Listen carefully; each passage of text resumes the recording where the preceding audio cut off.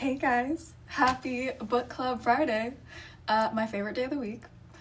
And this week we read an incredible book, and it was a first time for me as well. So I'm so excited to be talking about it and experiencing it with all of you guys. So we read Trick Mirror, Reflections on Self-Delusion by Gia Tolentino. And let me tell you,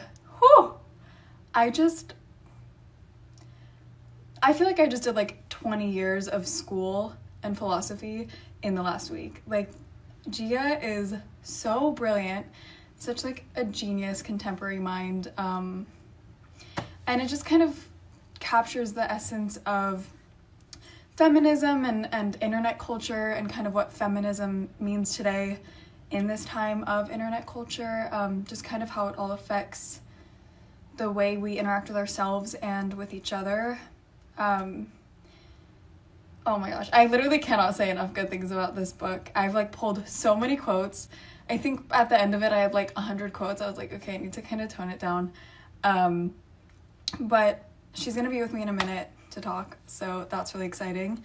But first I wanted to like read a few quotes that I pulled, and then I'll also kind of read a few with Gia and kind of get her thoughts on those. So let's read a few quotes first. So first of all, a trick mirror that carries the illusion of flawlessness. That's kind of like around the title. I think that's super interesting. Talks about the internet. Here's another really good one. It says, the internet was dramatically increasing our ability to know about things, while our ability to change things stayed the same or possibly shrank right in front of us. I love that quote, and I think it's so true. You know, like, we can't claim ignorance anymore, and I always say that with everything that's going on. We all have access to everything, so we all know what's going on in the world all of the time, but it doesn't necessarily give us the power to do anything about it, and you can feel super helpless, especially reading all of the news and everything, feeling like you don't really know what you can do. This is one about just being a woman that I thought was so beautifully written. She says, not all men have made women fearful, but yes, all women have experienced fear because of men. That's a super powerful quote. I think as a woman, I really can relate to that. I'm sure pretty much all of you can. I think a really good way to not generalize all men, but also really empathetic and like understanding of how it feels to be a woman sometimes. Here's another really good one. She says, when you are a woman, the things you like get used against you, or alternatively, the things that get used against you have all been prefigured as things you should like. Sexual availability falls into this category, so does basic kindness and generosity. Wanting to look good, taking pleasure in trying to look good does too. It's also like, yeah, I felt super understood by that quote as well, because it's true. I feel like in media, and Gia talks about this a lot in the book, kind of how as a woman, you know, you'd never be reporting on a man and like have the first thing you say be about the way that he looks. But I do feel like that's very present now, especially in politics, things like that, just commenting on a woman wanting to look good, and I don't think that makes her any less intelligent or powerful, or, you know, like, I don't understand why that tends to be something used against women, and I think Gia kind of said that perfectly. And here's another quote. It's very easy, under conditions of artificial but continually escalating obligation, to find yourself organizing your life around practices you find ridiculous and possibly indefensible. Women have known this intimately for a long time. I think that really speaks on feeling a little bit trapped or getting caught in a routine that maybe when you take a step back, you kind of analyze it and realize maybe it's not exactly something that you can even defend or understand why you're doing it. And I think now, this time in quarantine, is actually a really good moment for us to take a step back, think about our everyday rituals, you know, in the world, our jobs, what we're doing, and be able to analyze those things and kind of understand, you know, is this something that's making me happy? Is this something that I can defend? Is this something that I can be proud of? And we should really take advantage of this opportunity to self-reflect and kind of analyze our lives, think about the things that are making us happy or not happy. I hope a lot of you guys read the book. If you haven't, I really, really think this is such a good one to read, especially right now. It's so prevalent. It's just... And I've honestly not read much modern day philosophy, so reading something that felt, you know, like we can all relate to it, it really was life-changing. But I would love to bring Gia on, so let's bring her on and hear it from the woman herself.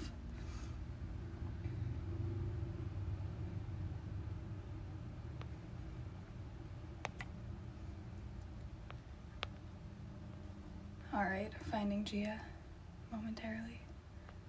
Alrighty.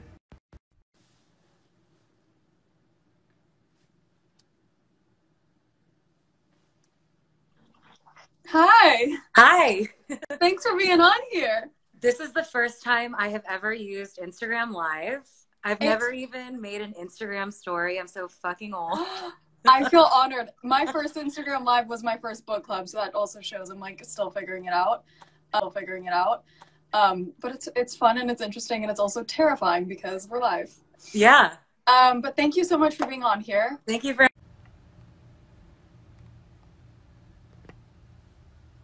All right, we're back. This is part of being live. We experienced some technical difficulties. But let me try to bring Gia back on here. I think there was an issue with connection or something. But, you know, right as we're getting into the good stuff. So let me see if I can bring Gia back on here.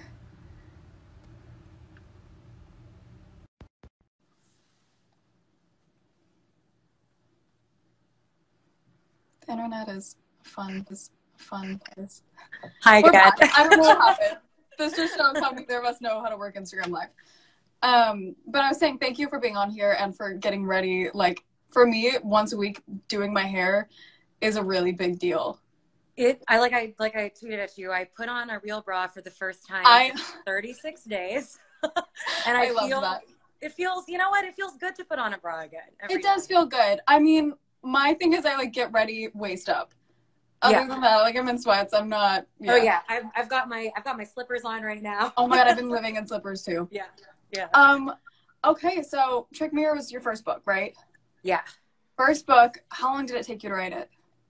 It took me. I wanted to write it. I started writing it in the summer of 2017. Finished it in 2018. Mm-hmm. I wanted to write. I think I wrote it a little too fast. If I could go back, I would. I don't know. I didn't take any. I work at the New Yorker. I would have taken time off work to do it. But there was also. Oh my god, you wrote the book while having a full-time job? Yeah, there's something about, I feel I have this real like millennial. I graduated in the middle of the last recession, and I was just like, I was always like, I have to work it's part of this whole capitalist thing that I talk about in the book, this sense that if you're not producing, if you're not working, I was always like, if I stop working for a single second, I'm going to lose my health insurance. And then like my whole life is going to just. Yeah. There's such like a pressure now for everyone. I feel like, cause all you see are people being successful everywhere. Yeah. That millennials especially are like, if they take a day off, they feel like they're not doing anything with their lives. And there's something about all of like the way social media, even like Instagram itself, it turns living life into a form of work. There's a way in which all these systems are set up to, increasingly monetize every last second of our, it's like, got a spare room, rent it on Airbnb, like have 20 minutes, drive for Uber. Like I fall prey to that mindset and I was trying to get out of it. But there was also, the book is kind of about like now, it's about the culture we live in right now. And with a book like that, I was sort of like, you might as well, I wanted it to come out when it still felt kind of plausibly relevant and not like writing about like 5 years before. Well, no, especially with social media, things are changing constantly. I feel like, even 2 years ago, 3 years ago, things were very different. So I feel like the fact that you captured the essence still of now is very impressive with how quickly things tend to move on social media. Don't you feel like even February was another era? I feel like we've been in quarantine for years. It's been like a month. I know. But yeah, no, just even like the different social media platforms that are kind of submerging out of this are so wild to me. I feel like I'm behind of the times, and I'm very much, you know, the generation that is social media. So. Yeah, you have to be telling me what's actually going on right now. I have clearly no idea. So why did you choose essays rather than writing a whole book? Well, you know, I wanted to give, I feel like it's really important to give an idea the right amount of space. And with these ideas, like each essay was kind of based around a question. Like the first essay is about the internet. And the question was like, you know, 15 years ago, the internet seemed like it was only amazing and full of promise. And then suddenly now we all kind of know that the internet is rotting our brains a little bit. And it was like, why did the internet go from being bad to good? Like each of the essays was one question. And I was sort of like, these are questions that I could try to stretch. Like you could probably write a kind of bad book about each one of these questions. Yeah. But I wanted to, but I like the essay form. I got my start writing online. You know, most of us, we do a lot of reading online. And this was the first time I'd ever, you know, in writing a book, I was like, okay, I want it to be a worthwhile object. I want it to have the sort of liveliness that we kind of expect from the internet. But yeah, also like that constantly updating and changing. Our attention spans are so short now. Yeah, because my brain is trained on that too. But with the thing that I love about books, right, is that, you know, when we stare at screens all day, when you're actually reading a book, it recalibrates your attention. You can really focus on things in a way that I personally can't reading on a screen.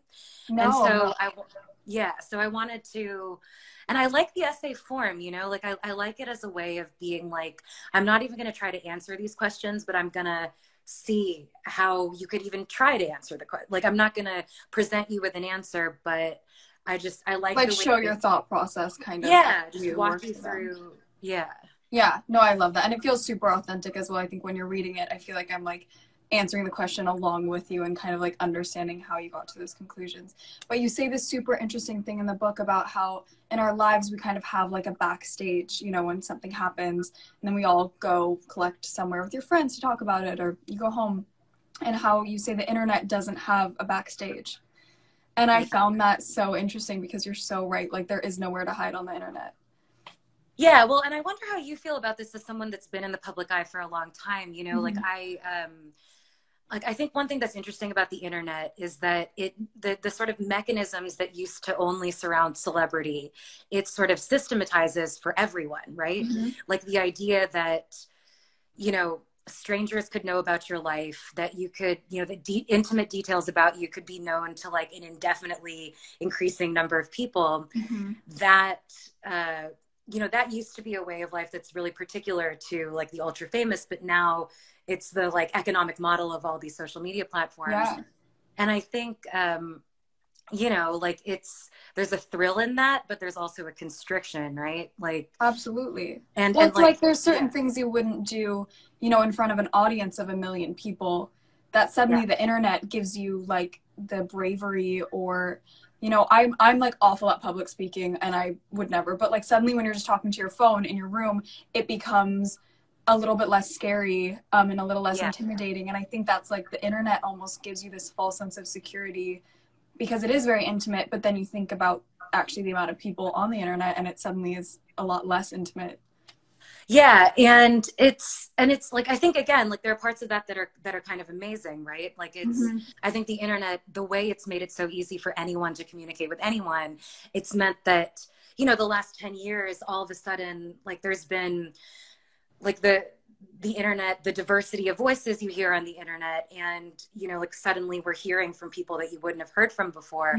But there's something, but the thing about being able to speak to an indefinitely increasing audience at all times is that, like, you know, we're in natural human life, you know, we're one way when we're with our boss, we're one way when we're with our mom, like, and with the internet, it's like you have to be all things to like, you know, the incentive is that you should kind of be pleasing to anyone and everyone, and that's impossible. It's impossible. And I think that's like the probably the most toxic part of the internet is like that idea of being able to please everyone, even everyone in a workspace, let alone, you know, the world, is just impossible because it's like so subjective. And then you're kind of putting yourself in this position of trying to do that. And you also talk about how in life, like you can just walk around and you're still visible, you're being seen. On the internet, to be seen, you have to act, you have to do something. And I think it gives people, especially young people, a lot of pressure to like do something crazy just to get recognized or noticed, you know, rather because it's not enough to just be. Yeah, and I think you know, we're seeing in quarantine how much we miss what it's like to be in each other's physical presence and not need to take like to be seen in kind of the natural way, right? To be like to not need to just because like it's a natural thing to want to be seen and to want to be recognized, but the internet makes you actively perform to need to do it. But how do you feel about the whole, I mean, I'm genuinely curious, like having been in the public eye, you know, since you were young, like what that, and you know, there's no, especially for young women, that is the kind of expectation that you be pleasing to whoever's looking at you at any moment. How have you navigated that? You know, it's tough because in a lot of ways, I think, you know, it's important to establish who you are outside of the internet. Absolutely. And I'm very grateful because I think I was actually one of the last generations to be able to do that. Like I didn't have Instagram until I was 14. But I was like one of the first. I was probably I call myself the test dummies for Instagram and things like that. And I think I will say the really amazing thing is we have this ability to kind of tell your own story in a way that we didn't before, especially as a model. Being able to have a platform to like share your voice and ask yourself the questions that maybe people aren't asking you, I find to be really amazing. You know, like I don't get asked about what I'm reading in interviews naturally. But I want people to, and so I was like, you know what, I'm gonna ask myself what I'm reading, and you know, that's cool. Whoever wants to hear can hear things like that. I just think being able to, when I realized I could control the narrative, I found a new appreciation for I think what social media means to young women, especially. I mean, for me, like it has definitely, I mean, I think that the sort of economic structure of the internet is kind of monstrous. I think it's, I mean, it's a structure of surveillance and monetization that I find, you know, really destructive. At the same time, I definitely only have a career because of it. You know, like for writers that don't come from, you know, like particularly connected or, you know, traditional backgrounds for, you know, like it's been a reason that a lot of people who don't look like what you would expect from like a, you know, some like highbrow fucking magazine or whatever have been able, you know, I don't think I would have I certainly wouldn't have the job I have without the internet. So and I think that it's important to acknowledge that like I would never bite the hand that feeds me, and I think like there's no shame in giving a nod to the internet for what it's done for everyone, but I also think it's super important to also notice the places where it can be, you know, bad for us. And like I think the pressure it puts on millennials to, you know, feel like they're doing something incredible to, you know, live a life that's worth living.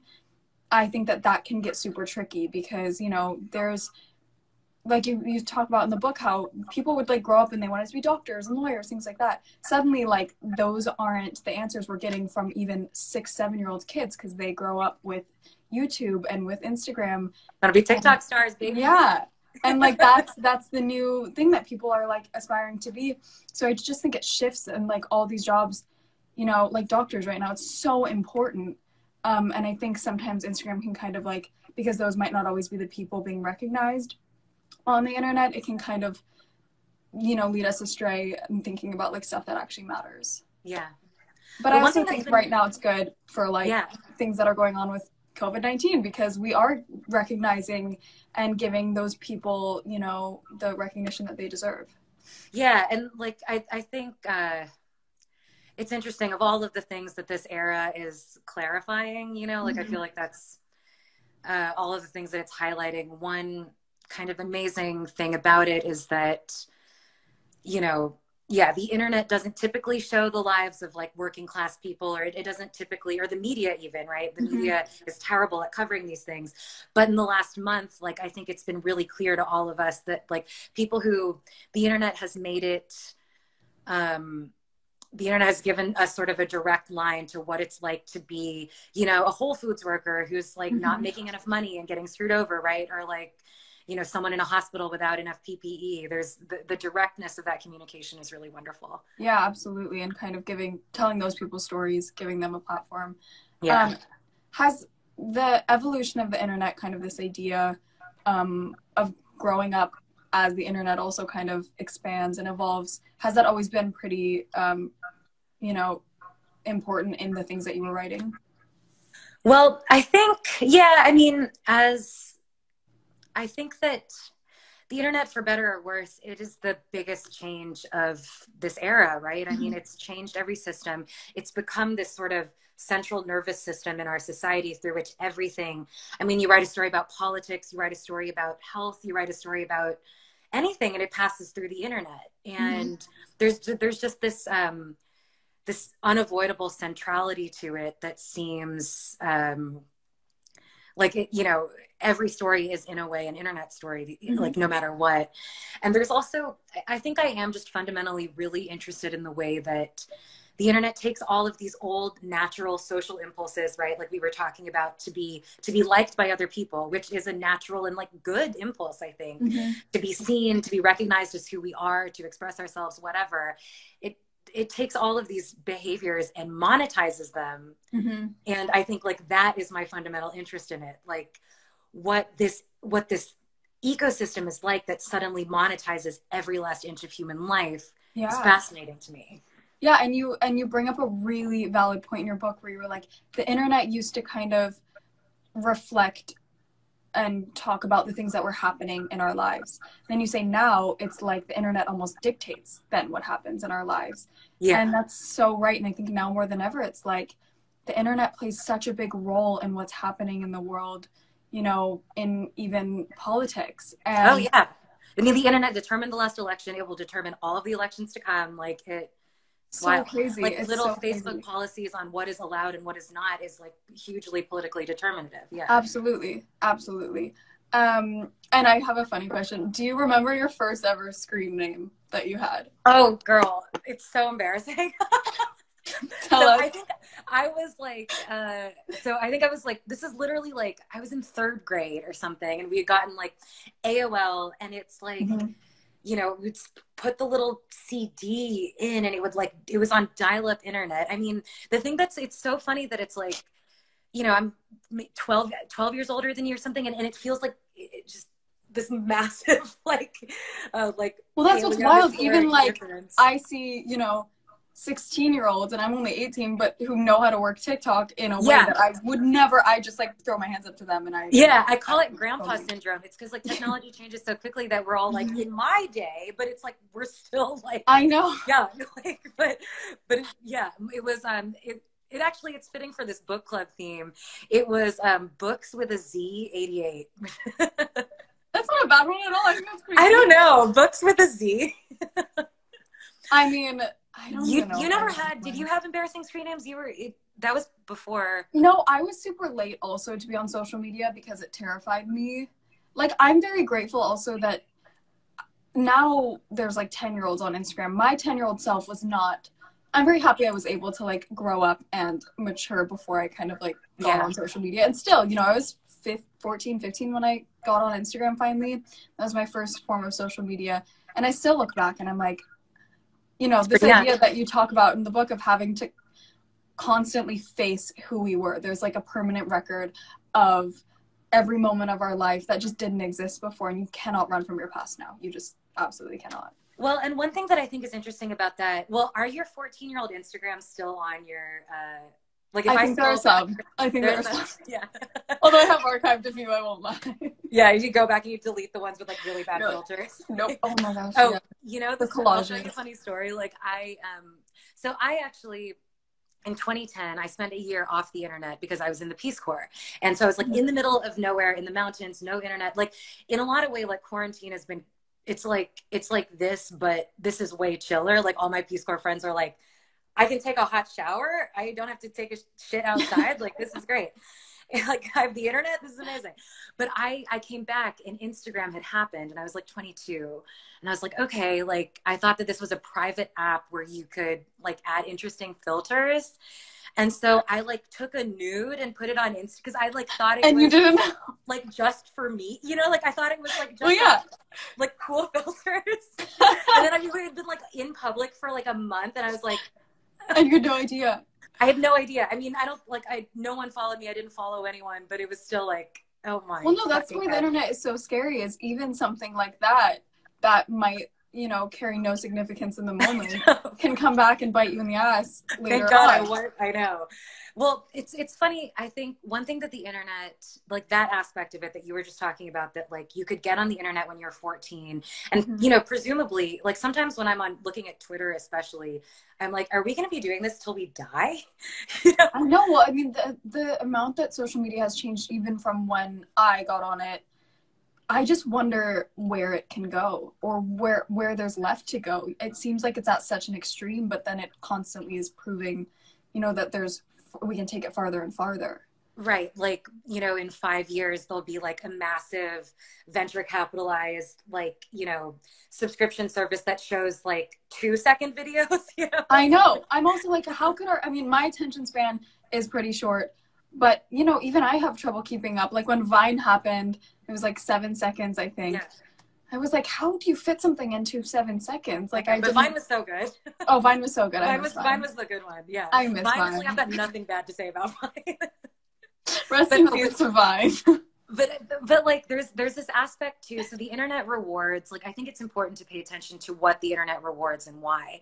Mm-hmm. And one of the things that the internet rewards is like, you know, like we were saying earlier, this sort of brand, you know, like this branded quality of being as appealing to as many people at any given time, which is not like a natural thing for human personality to need to do. Mm-hmm. And there's a way in which it encourages this, almost demands this sort of consistency, right? Like you have to, I think there's this, it can give people this subconscious feeling that if they had an opinion, that's gotta be it, you know, like they can't change, they can't be wrong, they can't fuck up.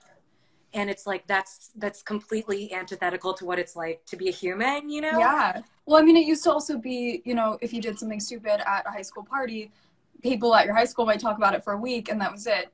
And now there's this immense pressure for kids, you know, even just applying to college, where all of this stuff is completely accessible for everyone. And you no longer have the space, which I think is a really good thing in a lot of ways. It like kind of eliminates the amount of space you have to mess up, but it also can be scary. No, that's bad. You're naturally supposed to mess up when you're, especially young. Yeah. And I mean, suddenly you can't do that.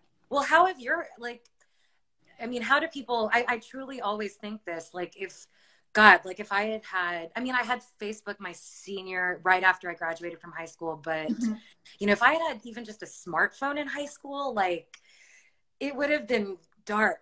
Like, yeah. No, I mean, I was always so paranoid because I realized like my biggest thing was I always wanted to go to Columbia when I was younger. Like that was just my dream. I haven't gone yet, but who's to say? Yeah. But I just, even at, you know, you'd be at a high school party or whatever, I was always so careful. Yeah. And it kind of like implants this sort of awareness in your head, you know, of a phone, because, you know, you don't need to see a camera now to have a picture taken of you. Right. And that's true for everyone. It doesn't mean, like, you don't even have to be in the public eye to be messed up by something like that or have that, you know, interfere with your life. And I think kids now are just always aware of phones and cameras being on them at all times. But there's one thing, like, I feel like people your age, like you guys, you know, you pioneered like the Finsta, like there's something like I think the people my age, I think there's this, like, we've had to learn in, like, as we were adults, that the internet has all of these kind of conflicting and often bad incentives working on us. But I feel like, you know, people who are more native to it, you're like, yeah, like you need, like that's what the Finsta is. It's the backstage, basically. I think for sort of like the second generation of people going into social media, like, I think at first it was very exciting and people were seeking that kind of public attention. And I almost feel like then, you know, the second round of people that kind of got into social media, at least I can speak for myself, were almost seeking that privacy. Yeah. And it is interesting the way social media can kind of, in a lot of ways, you know, it makes people want attention. But in a lot of other ways, it makes you really appreciate the private moments and the quiet time, at least, you know, for me and or for yourself. Like, you start to appreciate the times when you're not being monitored and not everything you say is, you know, being seen by lots of people. And you say something super interesting in your book just about being a woman in the media. And I mean, that whole essay is just so genius to me. But I think when you talk about like the fact that women are able to be flawed now in the media, so that hopefully then someone else can see that woman and say, okay, so it's okay for me to have issues too. And I think that's so important, because that sort of pressure to be, especially a woman in the media, and not only do you have to say and do the right thing, but you also have to dress right and look right. And I mean, there's all these pressures that men, I don't think, have in media now. For a woman, even, you know, an author, a politician, whatever, to act a certain way online. Oh yeah, like the amount of scrutiny that like Alexandria Ocasio-Cortez gets on every single move she ever makes, and it's like, please, yeah. And when it became okay, and I think, I mean, it was always okay, but now it's just in a much larger scale to comment on a woman's appearance when you're talking about something that should have nothing to do with the shirt that she's wearing or her makeup. Yeah. And I think that's where social media really comes in, because suddenly it really tends to like dilute the actual conversation and focus on, you know, what her hair looks like. Yeah. And that can be a really dangerous thing. Yeah, for sure. And when you were growing up and with the age of social media, who were some of those women that were super like prevalent then, that were kind of starting to, you know, you talk about like Gwyneth Paltrow and Winona Ryder, people like that. Who were the women that like kind of helped to navigate that for you? Well, you know, honestly, someone that I've been thinking about a lot recently. So one thing that I think one of the things that I've always been aware of since I was little was that life, and I think maybe this is why I'm so interested in internet mechanisms, is that I never really took the lives and the narratives that were being mapped onto celebrities. I was like, I'm not going to understand the world through what's happening to them, because they're living under these conditions that are not particular to normal life necessarily, but now they are because of the internet. But I've been thinking about Fiona Apple a lot this week because of her new album. Love. And yeah, thank God for Fiona Apple right now. Truly. It is so, so good. And you know, it's funny. It's like I was thinking, I'm so grateful. I listened to her a lot when I was 11 years old. I listened to her when I was 25. I'm still listening to her. It's amazing. But I think, you know, honestly, like there was nothing more formative maybe than like being in high school during the early 2000s, like the real sort of tabloid, you know, like Britney Spears upskirt like era, and being like, this is a nightmare. This is a nightmare out here. Terrifying. You know, like the whole like late 90s, like teen stars getting hot, you know, the sort of really bland, kind of like Paris Hilton era of tabloid celebrity. It was a lot for me. But I think like, I mean, but one of the things that I was thinking about with that, like you got a flip side to it too, right? Like that's another thing in that essay where, you know, there's so much shit that we need to defend women against that, you know, it then becomes possible to be like, anything a woman does, it's like, you know, we shouldn't criticize her. She's just a strong woman. Yeah. Which has, you know, been applied to like Elizabeth Holmes and like the, you know, like Melania Trump, right? Like, like I remember where it's like any criticism of a woman can be turned into being anti-feminist. Yeah. And that's a real defense mechanism where it shouldn't be, right? Like I always remember like when Melania Trump was wearing that, you know, like that I really don't care, do you jacket when she was like going to visit the kids at the border, and they were, and the White House was like, you shouldn't talk about a woman's appearance. Like that's not, you know, and I was like, you know. Exactly. Well, no, I mean, it's a double-edged sword, I think, especially with feminism, because we want to hold ourselves to these standards. We want to be, but then suddenly if if somebody does criticize you, you can be like, well, that's very anti-feminist of you. And yeah. And that's yeah. something that I feel like it's really important to guard yourself against. Like, it's like, I think that to me, you know, one of the most important things about feminism is that if you treat, if this is the belief that people are equal, you know, and that women deserve respect, then, you know, if you respect someone, you treat them like a person, and their decisions are up for criticism when they should be. Absolutely. You know, and for the right reasons. For the right reasons, yeah. 100%. And you talk a lot about kind of the idea of web addiction. Do you think people feel it more or less now, this sort of like obsession with the internet? Like during coronavirus? Yeah. I don't know about you. Have you, like, I've gone into so many internet holes. I can only speak for myself when I say I've discovered new areas of the internet I did not even know existed. Same. I mean, you know, like that once a week thing where you get your screen time alert. Like I'm like, please. I won't look. It's gone up 800% in the last I'm gonna die. No, that's why I was so grateful to read your book, because it gave me time away from being on my phone. And I don't know about you, but I'm the kind of person, I think this is like a very millennial thing of like, if I'm watching TV, I'm on my phone too. Yeah. So books are so great for me because it forces me to focus on one thing. That's the only thing. Yeah, like to me, it's like, it's the only, I'll check my email if I'm reading, if I'm like watching TV. Yeah, it's terrible. It's awful. I think that, well, so the internet, you know, it's designed to make us addicted to it, right? Like like social media companies, you know, Instagram included, they have behavioral psychologists on staff to, like, the way they can make money is to increase engagement. The way they can increase engagement is to get people sort of cognitively addicted.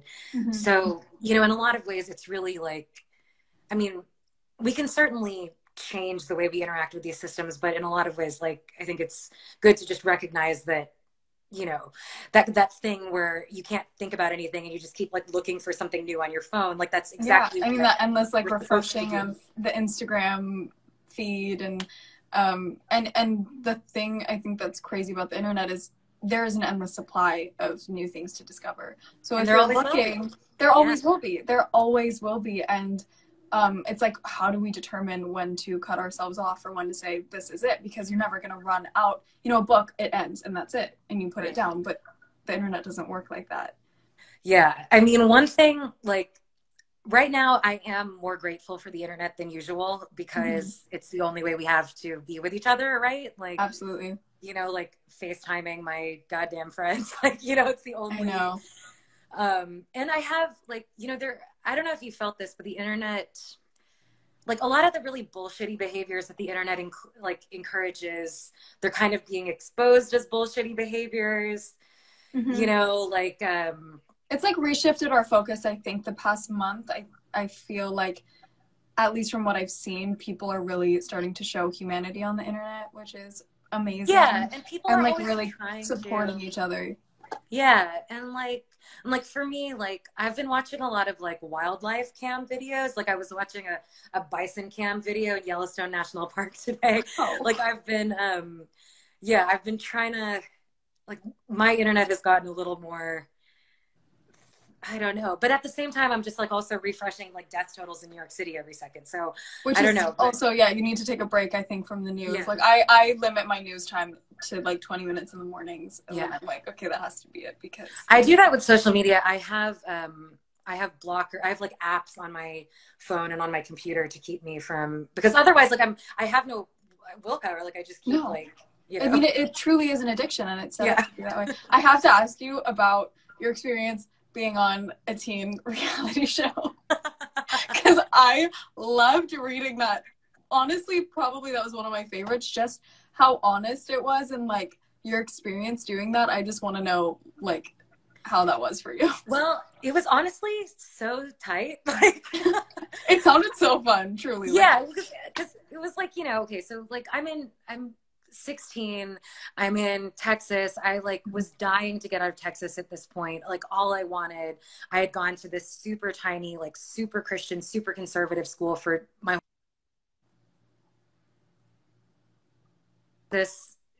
oh shit. Oh, you back? We're Okay. back. Yeah. I was like, wait, I don't want to miss it.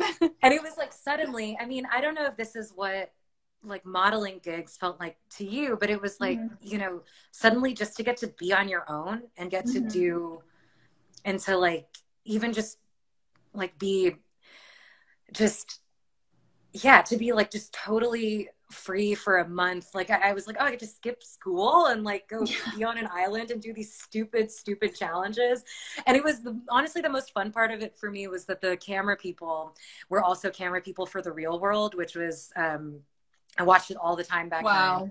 And so I was just like, tell me, you know, like Yeah, I you're was like, like, tell me everything. tell me everything, you know. Well, there's But also such this obsession of like the behind the scenes of everything it's now. so much more interesting. Well, yeah, you're like, tell me what's real, what's not. And so you, I think, explaining your experience on that and like what actually happened was so, so interesting. And I feel really lucky because I got to be on a really gentle one. Like I think I could have been Mhm. on a reality TV show where it was, you know, where it was exploitative or, you know, whatever. Mhm. But I just got to drink pina coladas and like, you know, Play play games. around on the beach and, you know, and I didn't get like, it was this sort of amazing thing also that I was like, I got to have done this incredibly stupid thing, but I never had to watch it. Like I didn't watch it until last Yeah. year. And it was, That's also amazing that you didn't watch it because now I think people are very like, even for me, if I choose something, like I want to see it the second it comes out. And this idea of, you know, even people like Johnny Depp and Leonardo DiCaprio, people like that who could do shows when they were younger to get all this practice, get their, you know, 1,000 hours in without it being all over the internet. You know, even people like my mom who were shooting these things, but it wasn't a constant flow of content from them. And you could kind of like get your time and experience in without it being shown to the world at every step. And so it's yeah, cool that you got the experience of having that without it, you know, being all over your friends' Instagrams a week. yeah. And there were no camera phones and the footage wasn't even on YouTube. Like it really underscored for me, like how narrowly I had slid in under the wire Mm-hmm. where like everything would be recorded and kind of permanent on the internet forever. I was like, ooh, I escaped for like the last gasp of my high school life. Mm-hmm. Yeah. Absolutely. And I do think it's super important, you know, when I started working and traveling by myself, there's just certain things that, you know, no matter how much your parents tell you, you have to learn certain things on your own, this like sense of independence. And suddenly when you have to do something, you gain the ability to do it. Yeah. And that's what I learned just from traveling by myself. Like there were things I didn't know how to do, but suddenly when you have to do them, you just like realize how strong and capable you actually are. I think that's like so important about Yeah. traveling when you're young, Yeah, for having sure. those experiences. There's a really good quote I wanted to read about, here it is. There is no good answer to being a woman. The art may instead lie in how we refuse the question. I loved that. I love that whole kind of essay about difficult women and how the fact that you can't really be free and good in history as a woman Yeah. is super true. Where did that kind of come from? Like the idea that you couldn't necessarily be free and have fun and be your own person and also be deemed good by society. Well, I think so. We're so lucky to be women right now. I mean, it's always like I think all the time about how, you know, women weren't guaranteed the right to get credit cards by themselves until the 1979 Credit Act. Like When I read that, I was shocked because to me it seems I so know. far removed that a woman didn't have that power. Yeah, I mean, like spousal rape was legal in so many states, you know, until the 90s. Like the entirety of human history, everything that I've ever wanted to do with my life, such as, you know, be able to be financially independent, to be able to have sex when I wanted to be able to not get pregnant, you know, if I didn't want to, right? Like all Yeah, these things that we take for granted now, I think. they were not accessible to most women for the vast majority of human history. Absolutely. And so that's why like the whole body of classical literature is full of women who become adults and then all of a sudden there's this expectation that, you know, you are secondary, you know, you're literally, I mean, marriage, like the legal doctrine of it was that you and your person and everything you owned were owned by your husband. Yeah. Like this was the historical doctrine, right? All your land And belonged to your yeah, husband. and I think, you know, that's not freedom. And there was, but that was what goodness looked like, right? Like being sort of secondary to your male protector. Yeah. And one thing I think about is like, I often wonder, I mean, it's something that's really important to me to think about all of the work that women and feminists have done for so long, and all the freedoms that they've given me that they didn't have 10 years ago, 20 years ago, 30, let alone 100, and to do as much as I can with them, right? Like it's like, and so the idea of refusing the question is really important to me. Like I, you know, like it's like, I don't have to get married if I don't want to, right? Like I'm pregnant right now. I can give this kid my last name, you know, like things like, I'm not going to answer the question. Like, you know, the idea that someone could ask like, why wouldn't you just do the traditional thing or whatever? Like, you don't have to answer that question. Yeah. You don't have to, there are so many questions that we have the freedom of not even having. We could answer them if we wanted to, but we don't have to. We can live our own lives. We can make our own money. We can do what we want. Yeah. And yeah. And I think it's also interesting when you talk about not wanting to get married and how, you know, you'd go to weddings and everyone would ask you, like, when are you going to get married? Why don't you want to get married? And, you know, that your boyfriend wasn't getting these questions. Yeah. Interesting how they ask, how they're like, for you, it's so insane that you would, you know, kind of refuse this traditional act of getting married. But when it comes to him, people aren't really begging the same question. Yeah, there's this way that the wedding has so long been like historically framed for women as like, you know, this is the best day of your life. Yeah. And it's like, and I think it's because like, you know, it's really historically the one day where a woman can ask for everything she wants and everyone's like good with it. And then for the rest of her life, people are like, you know, like, right. And to me, I was always like that. And I think another thing that's in the book a lot, another thing that I always think about is the difference between the representation of something and the thing itself, right? Like the representation of a good life on the internet is whatever. Honestly, sometimes it sucks. A good life itself is really important, right? Like the representation of happiness is whatever, but happiness itself is important. And to me, the distance between a wedding and a marriage, right? The representation of commitment and actual commitment, those two things seemed so like distant to me, like to be almost disconnected. And I was just like, what? Like, yeah. Like why does that have to be the thing that deems, you know, your relationship committed? Yeah. And also just, and it's just like, they're out of control. Like I've been 50 of them. Like, what the fuck? So many. And I love that you brought up, because you're talking about these like, you know, people getting married and sort of the wedding becoming a bit less traditional. And you actually mentioned my mom, who I always thought had like the best wedding. My parents like didn't wear shoes. I did. That's right. Yes, my parents did not wear shoes. My mom was in like a little slip dress. Great dress. Great dress. She still has it. I'm going to steal it one day. But you know, I also think that kind of like marked sort of a beginning where you could show your sexuality and, you know, be kind of like this sex symbol and have it still be deemed feminism, whereas in the past those two things didn't go hand in hand. And I think like in the 90s it started to be sort of people were opening up to that idea of that not making you less of a feminist just because you wanted to, you know, be sexy or against tradition. And there's so many ways in which like I rag on weddings just because I have spent, you know, so much of my life going to them. But amount of weddings that you say you've gone to, it's like exhausting. But you know, weddings are fun though, I will say. But they're fun. Like right now, I was like, me and all my friends were like, damn, like all these weddings, like so many of my friends' weddings have gotten canceled in the last like, and all of a sudden I'm like, damn, I wish I could get. I kind of want to do the electric slide right now. Yeah, like I wish I was around, you know, like. Yeah, like I wish I was around all of my friends getting hammered right now in like a formal dress. Like it is, and it is nice that a lot of the things that the super traditional kind of, you know, like a lot of my friends have been walked down the aisle by both of their parents, right? Or they've walked themselves down the aisle, or or with their the bouquet toss or whatever, and everyone's like, me next, you know. Which I love, by the way. I think that's one of the funniest wedding traditions. It's so funny. where it's Yeah. like you catch it and you're like, oh, And it was like, ooh. Yeah.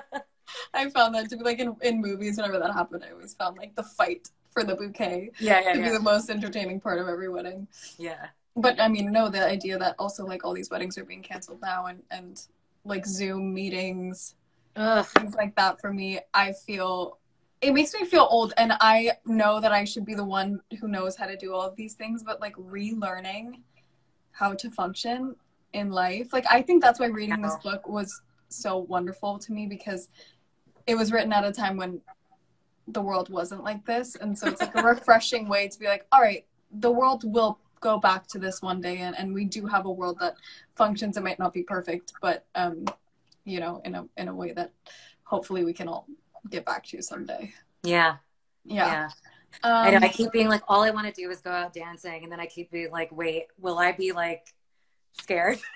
Well, no, and you wonder, like, when am I going to hug people again? I think it's going to be a long time, and I think we're going to all have to kind of relearn these fundamental things that we built our beliefs off of. Yeah. And you talk a lot about self-expression, what the internet has become, and like how it's kind of morphed into this popularity contest a bit. And there's a quote that you say, where we had once been free to be ourselves online, we were now chained to ourselves online, and this made us self-conscious.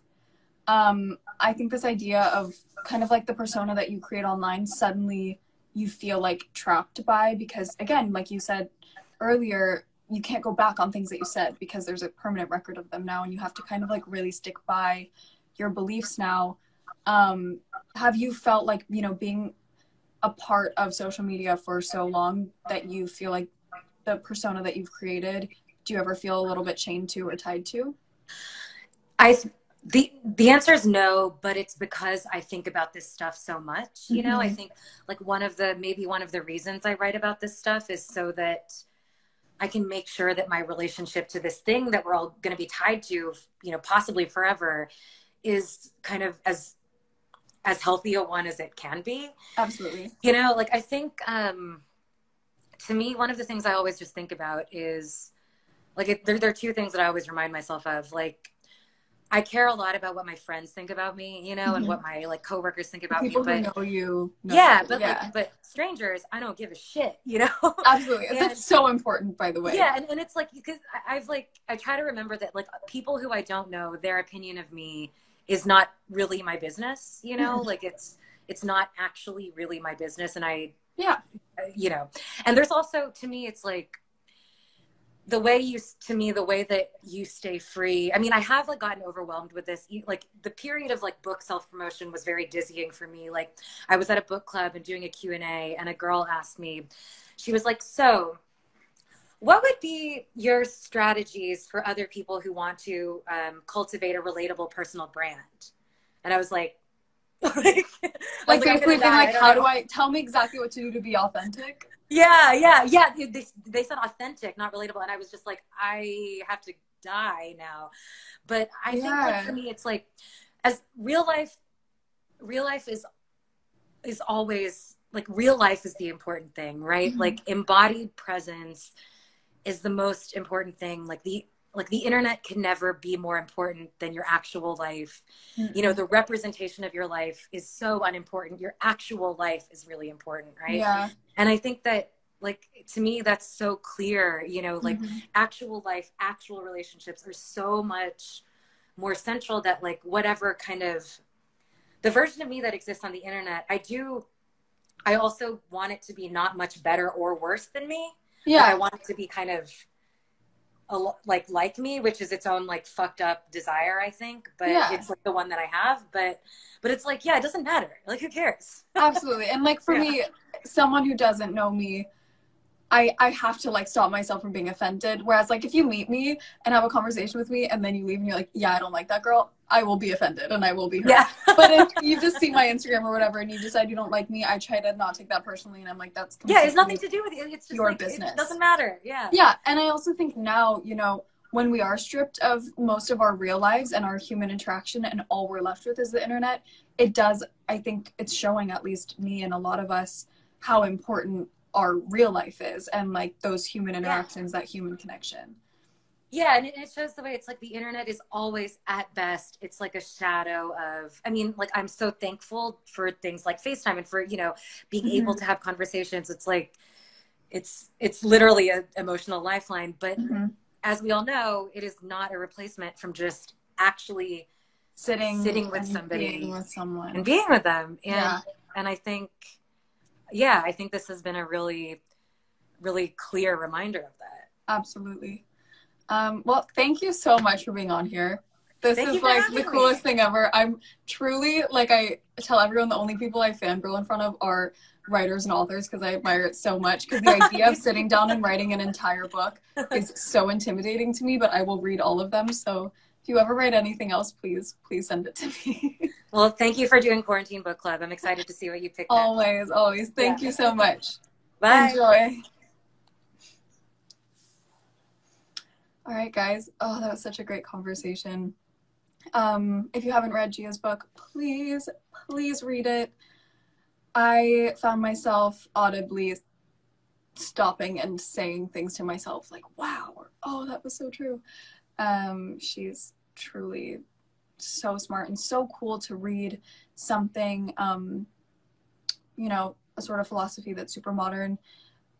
People actually say, I pulled a quote that people talk about Gia. They say she's one of the only writers right now who can incorporate meme speak into her prose without losing face.